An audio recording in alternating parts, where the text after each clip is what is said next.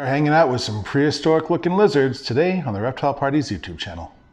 Hey everybody, welcome once again to the Reptile Party's YouTube channel, and we've got some really cool rare spiny tailed iguanas today. This one maybe not quite so rare, but the other two are pretty spectacular. This one is about 2 years old. So this is a Mexican spiny tailed iguana. You often see these guys around resorts in Mexico. They are fairly different from the more well-known green iguanas. These guys tend to be more terrestrial. They will climb trees if needed. A lot of times you're going to see them closer to the ground, and they're excellent burrowers. So oftentimes when I've been to Mexico, you'll see like holes or burrows like along the pathways that you walk through your resort, and then first thing in the morning you'll see these guys out on the grass sunning and enjoying the sun and warming up and having grass and leaves and things like that. Unfortunately, the other thing I've seen in Mexico with these guys is people's habit of feeding them. Even though resorts literally have signs that say don't feed the animals, people ignore that. Now, it would be one thing if they were feeding them proper food. You know, you go into the buffet, not that I'm saying you should do this, but someone going to the buffet and getting, say, you know, some mango, some strawberries, some spring mix, and offering that to them. Not ideal because it makes them reliant on people, but at least it's actual food that fits in with their diet. But no, I saw people tossing them hot dogs. I saw people tossing them pizza and bread, and they are opportunistic, so they will eat it. But unfortunately, it's not good for them, and it can cause a lot of health problems. Too much carbohydrates, too much protein. These guys are primarily herbivores. They will eat more protein, like bugs or stuff like that, than your green iguana, but they do not need to be eating hot dogs. Realistically, humans don't need to be eating hot dogs, but here we are. So the reason why I'm wearing a glove, I'm going to be wearing a glove with 2 of our 3 animals today, is because they can be sassy. So, you know, even at this size, I don't want to take a bite from him, just because they do have really strong jaws and really sharp teeth, because even though they're a herbivore, they have to tear and shred thick leaves and flowers and plants and try and get into things like mangoes and papaya and shred the skin. But the cool thing is he does settle down. All 3 of them kind of settle down after you get them out. So it's kind of a frantic, you know, what's going on? What's happening? And then once they're out, you know, I've sat with him for quite a while sometimes and just had him chill out in my hand with a glove, or let him climb around a bit and stuff, and he does settle down. So it's just a bit of cage defensiveness. And now that we've moved and we're you know, have some staff in place that are coming in every day, one of the things we're definitely focusing on is working with some of our animals that are a bit more cage defensive to reduce their stress and to be able to bring them out, because especially as this guy grows, and as you'll see with our other 2 spiny-tailed iguanas, they are absolutely spectacular to see up close and in person, interact with. So this is a beautiful iguana. This is actually a pied pectinata. So the family of spiny tails is called Tenosaura. And so I kind of like it because it sounds like it literally would be a dinosaur. And I mean, yes, we know reptiles are closer related, or dinosaurs are more closely related to birds, but you still see something like this, and you can picture like a huge version stomping through the jungles 5 million to 50 million years ago and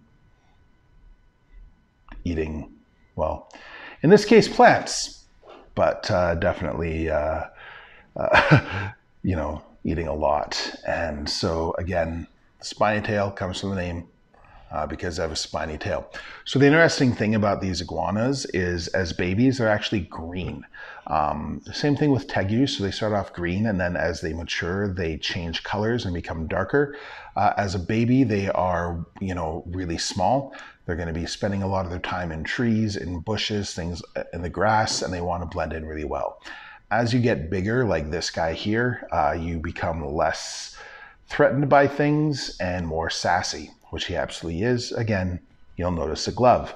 One of my amazing staff, Lyra, did a handling session with him yesterday, and he bit the glove.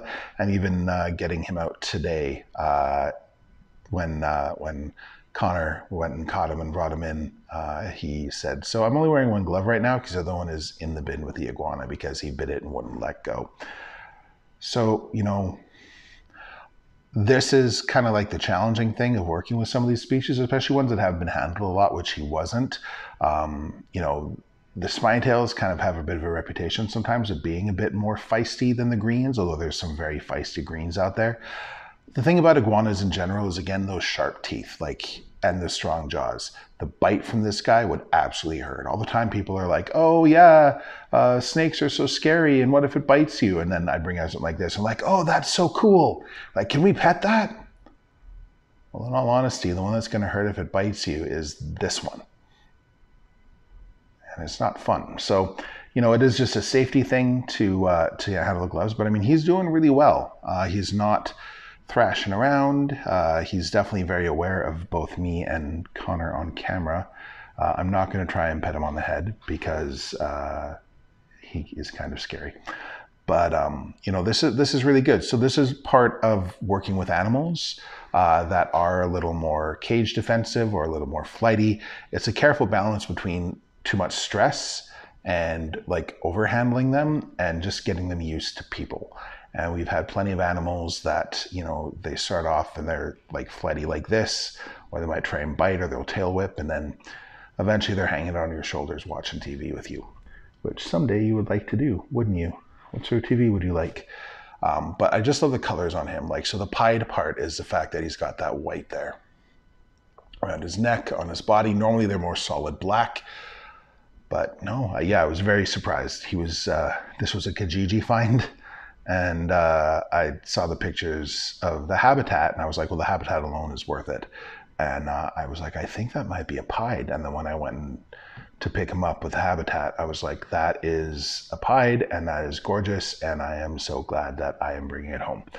And I can't wait for people to get to meet him and sort of have experiences with him here at the Nature Center.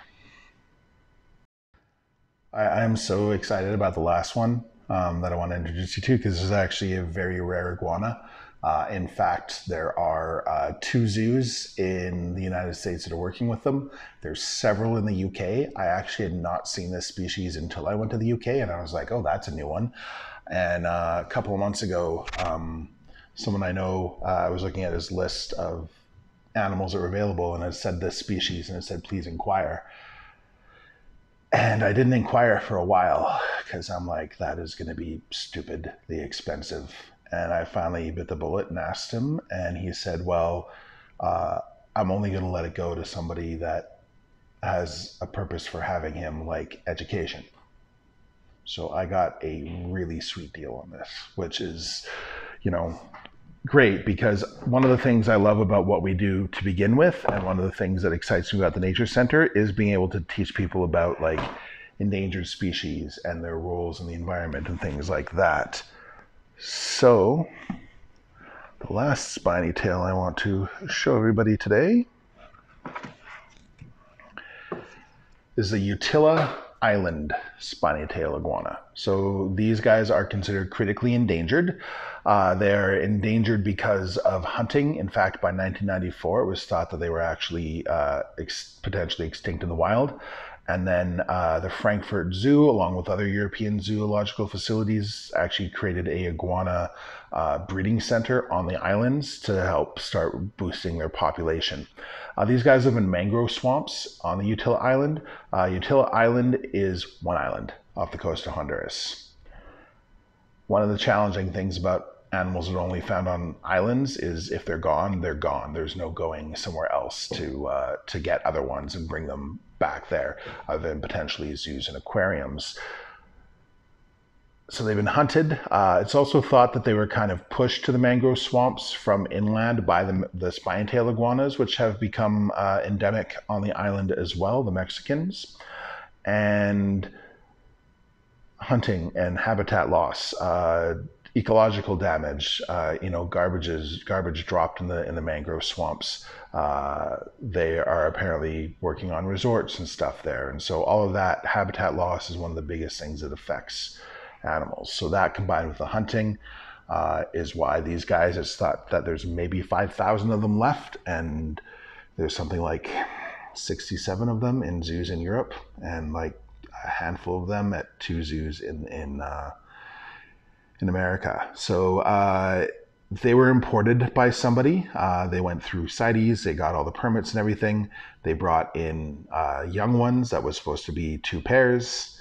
It was 3 boys and a girl. That doesn't really work. Iguanas can be territorial. So he ended up with the person that I got him from, and then I had to take the opportunity. It's not about ego to have these animals that are incredibly rare. For me, it's about just the opportunity to educate, to show a child in person, or even an adult, an animal that is endangered that they don't necessarily think about. Like, we all know about lions and tigers and elephants and pandas being endangered, but there's everything from, the Panamanian golden frog to whooping cranes to these guys that don't get that kind of coverage. And a lot of zoos and facilities and research companies and stuff are working to help them behind the scenes, but no one necessarily goes to, a zoo and is like, "Ooh, yeah, lions and tigers and Utila Island Iguanas." It's not quite how it works, but when you get them there and then they can see animals that are endangered like this, and with what we do and with how, more one-on-one the experience is, I really think this guy here is going to have a really big impact and do really amazing things to teach people about the plight of not only him, but other lizards that are endangered, like the blue rock iguana on the Cayman Islands, and just help them. Unlike the other spiny tails, these guys actually are dark when they first hatch, and they kind of lighten up with age, so they don't start as green, unlike the other spiny tails. And you can see he's really calm. Like, I'm not wearing a glove with him. He does have claws, and that's one of the things that also is a reason why people wear gloves, just because a lot of iguanas especially can really scratch you up. But so far, he's been really great. Now, all these guys are primarily herbivores, but again, they will eat some protein. So these guys in the wild have been seen eating juvenile green iguanas, which have become an invasive species on the island. They've been seen eating bugs, hunting for crayfish, things like that. But their primary diet is veggies. So you don't want to feed them too much protein, or you could end up with a dead, very rare animal. All right, everyone. So I haven't named actually any of these guys yet. I think the previous owner was named the Pied Zoom, but we'll see. So it hasn't quite hit me yet on what to name him or the other two. But yeah, thank you for joining us to learn about my iguanas, my spiny tails. I do have some other iguanas as well, and we featured them on the channel before, and we'll definitely catch up with them in the future. But these guys a lot less common that you're going to see, so I'm really excited. And if you want to see more of these iguanas and you're coming to Calgary, you'll want to check out yycnaturecenter.com. We are under construction both at the facility and on the website, but we are hoping by the fall to be open and being able to do things like experiencing, say, all the iguanas that we have, and having an iguana experience, or a mammal experience, or a snake experience. We've got a lot of ideas kind of in the pipeline, as is a case of bringing it all to life, and we can't wait. And one of the ways you can support us is by supporting us on Patreon. We have 3 tiers right now, and we're planning on that being part of our sort of like membership program for the Nature Center. So if you sign up early, you're going to get some perks before everyone else does. It also helps us to feed these hungry little monsters. And the biggest thing you can do is just hit that subscribe button. If you like this video, share this video. We keep creeping up with subscriber numbers, with viewer numbers. So that is the biggest thing you can do. It costs you nothing. And every time someone watches it, it helps with the YouTube algorithms and everything else. So please give us that like, give us that share, give us that subscribe. So stay tuned for more fun adventures here at the YYC Nature Center and on the Calgary Reptile Party's YouTube channel. See you next time.